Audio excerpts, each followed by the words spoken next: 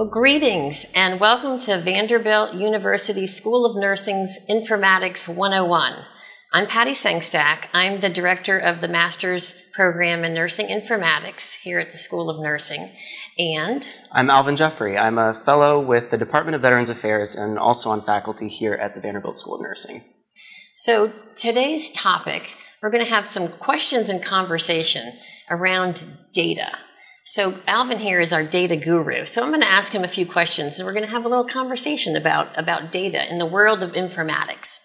So Alvin, when I hear you talk about informatics, you always start and you talk about data.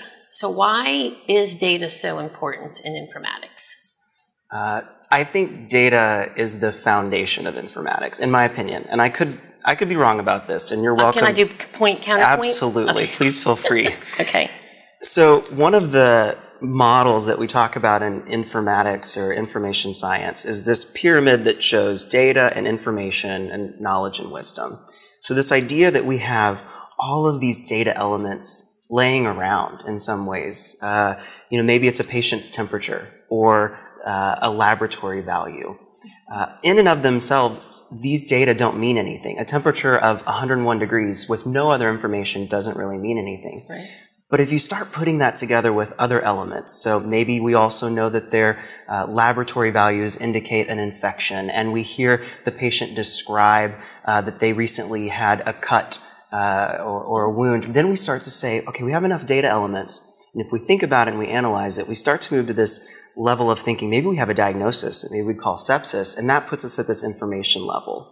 And so I really love that we can analyze all these different data elements in pieces and pull them together to tell a story that maybe then we take an action on. And you can do this at large levels too. It's not just the individual patient level. A research study, for example, collects lots of data, or a whole hospital in an electronic health record collects, I don't even know how much data. It's so much that all of that, there might be patterns or trends in there that we can pull information out of. Mm-hmm. So that's why I love data. And I'm a bit of a nerd. Do you wear a t-shirt that says I heart data? That's what's underneath this one, yeah.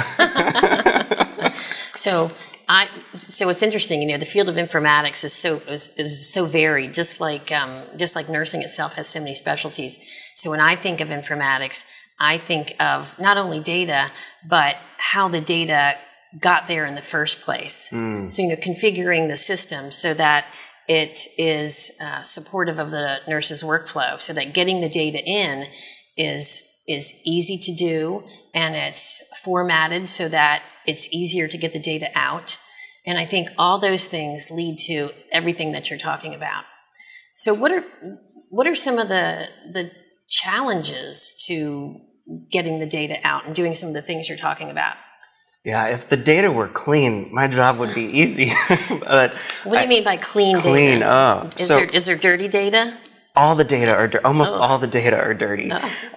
We say in the data science space, you spend roughly 80 to 90% of the time on your project cleaning the data and getting it ready for the analysis. The analysis is the easy part once the data are all formatted correctly.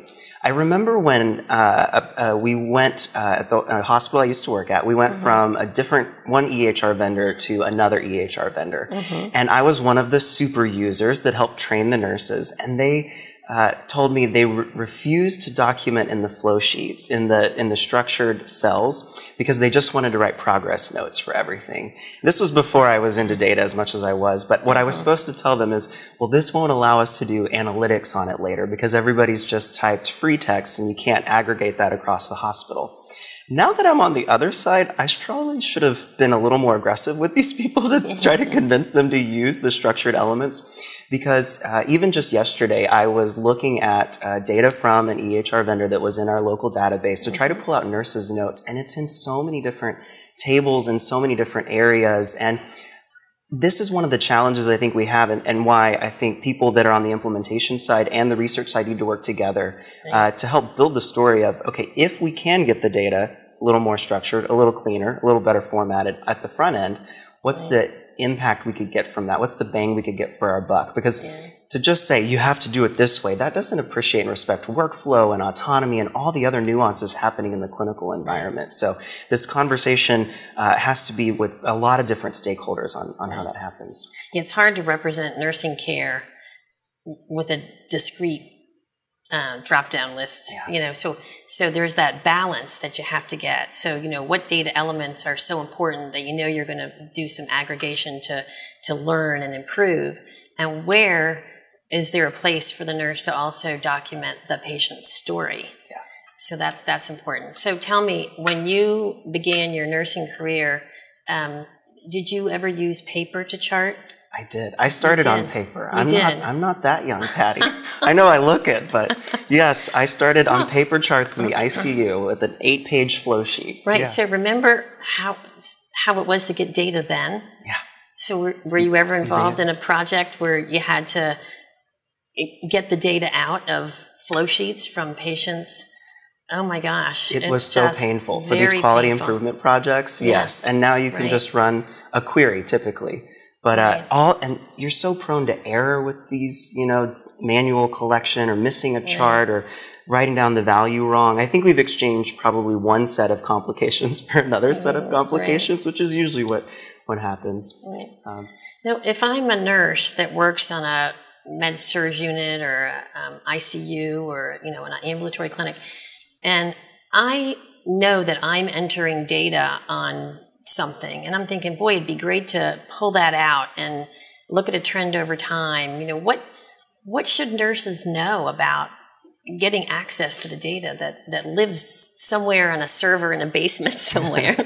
Or off-site. We don't even know. It's in the cloud, right? And where's the cloud? Right. That is such a good question. And when I teach informatics to students, that is something I try to really embed or empower them with, to be able to speak up and speak a language so that someone that does know how to access the database can get that data out. Mm-hmm. Most nurses aren't going to write the programming code to pull the data out of the databases, although they could learn that, and that's totally fine, and I love having that power. That's why we have you.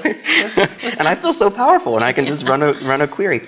Most people aren't going to get there, but I do think it's an essential skill that they have a clinical problem that they can verbalize.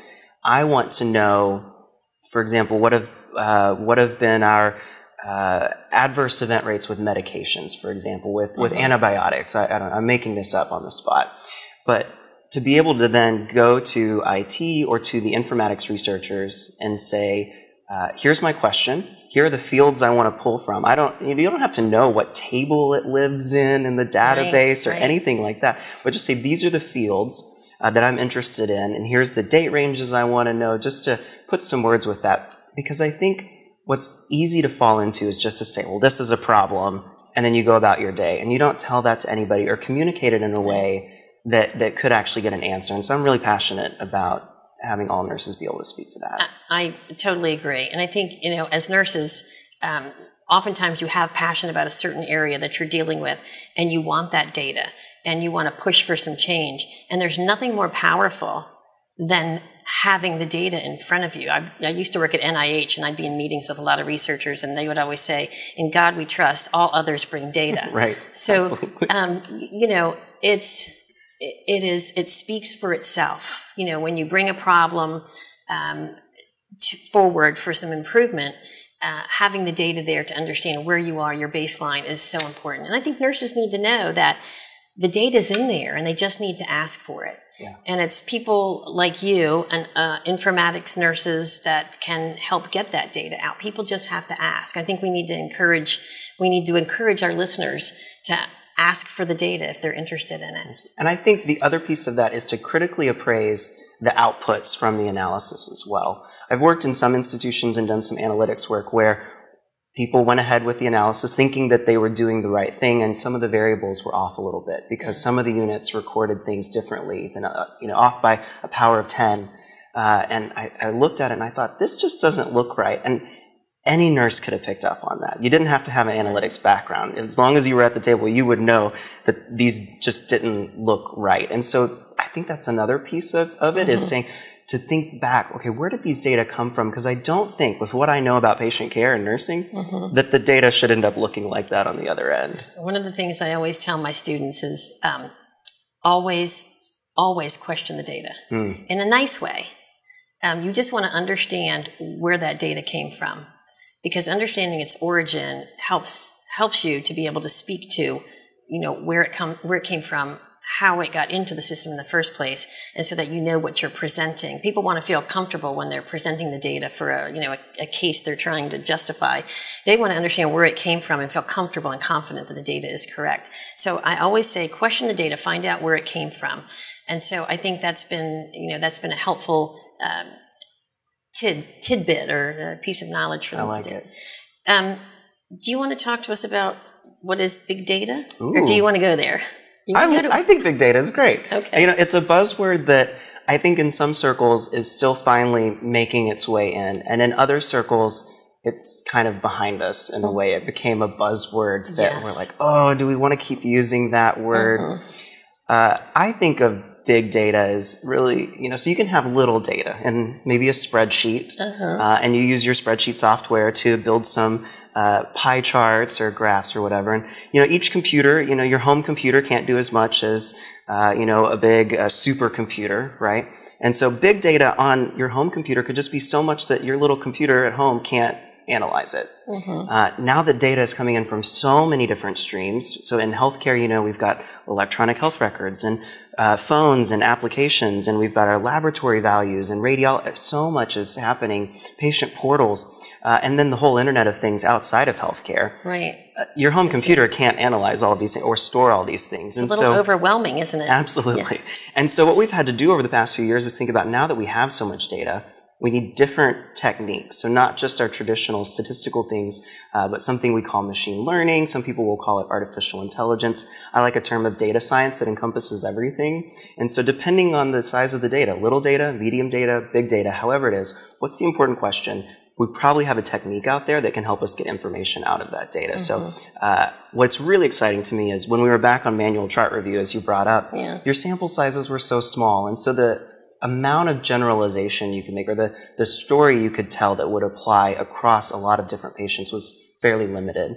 And so in our era of big data, I think we have a lot of potential to make bigger generalizations.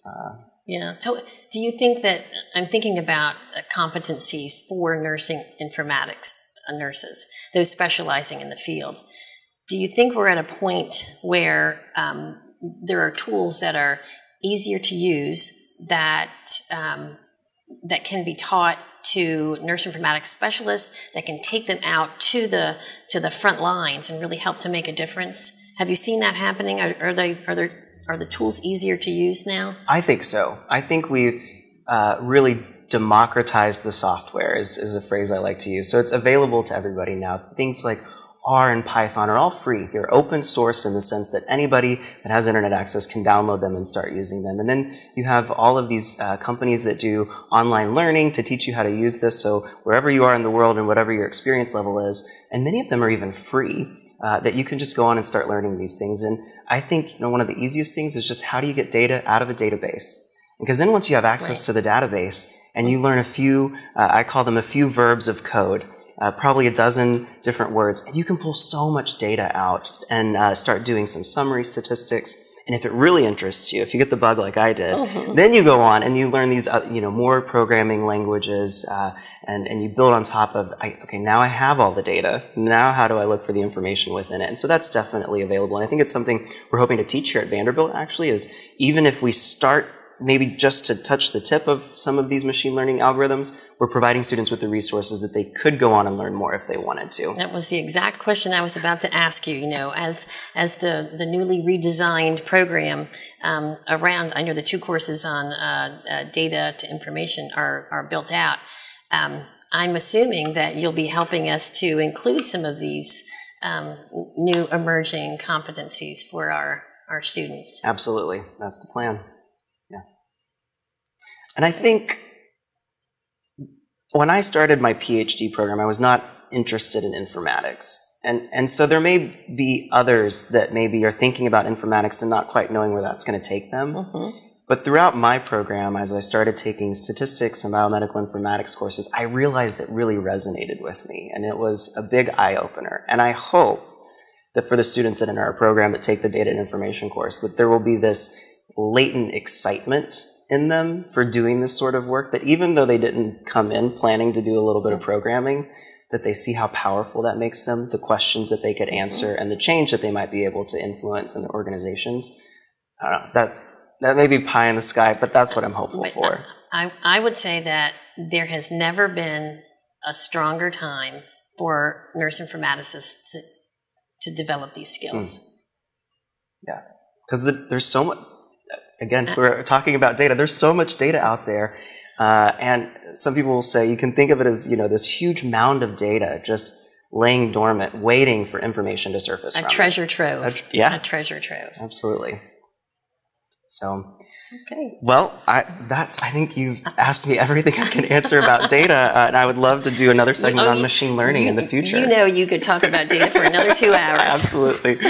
So, I think the questions that you ask remind me that it's not just the analytics and the machine learning and all the nerdy stuff. It's also, how did the data get in? How were they structured? And then how are we putting them back out in a way that's going to be really meaningful to Actionable clinicians? is the word I would use. Okay, actionable. I like it. Yeah. So, all right. Well, thanks, Patty, for asking me several of these questions. And thank you all for listening in. We're very excited to be engaging in this series. We hope you'll share this content with your colleagues, whether via social media or email. If you have questions, comments, or concerns, please send those to us at the address below. Until next time.